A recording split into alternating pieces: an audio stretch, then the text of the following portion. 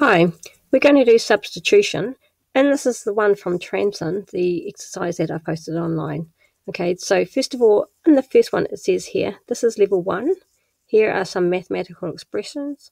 Can you evaluate them? That means write a value for them, and it tells you that S is 5, B is 4, T is 8, and N is 5. I've just written them over here so you can see them much larger. Okay, we're going to do this first square here, and I'm going to call this number 1. Oopsie, that's a 1. Okay, it tells you that t plus 2. And what you want to do is work out the value for them.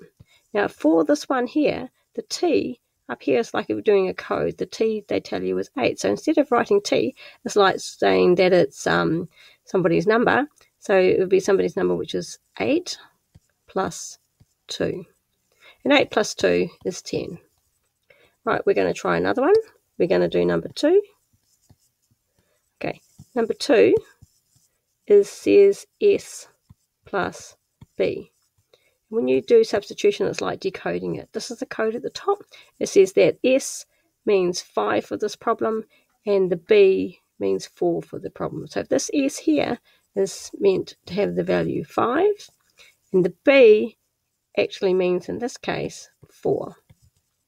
Okay, that gives us 5 plus 4, which gives you an answer of 9. That's the value of this expression when you use these things to go into it. It's called substitution.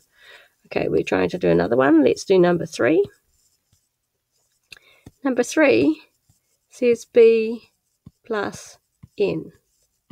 Okay, where do we find the B? Now, the code up here is B, so this is what you replace the letters with. It says you replace the B with the number 4. So that's number 4. And for this problem, we need to make an N. And it says you need to add N, and N is over here, and N is 5. So it means B plus N, following this code, means B is 4, N is 5, so 4 plus 5, which gives you an answer of 9. Okay, let's try this next one over here, which is number 4. Okay, number 4. It says T, take away S.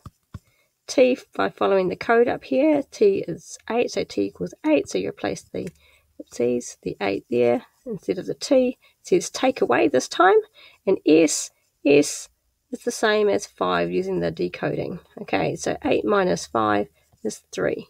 That's what you call substitution and evaluating the answers for them. Evaluate means write an answer for these expressions when you find out what the values of the letters are.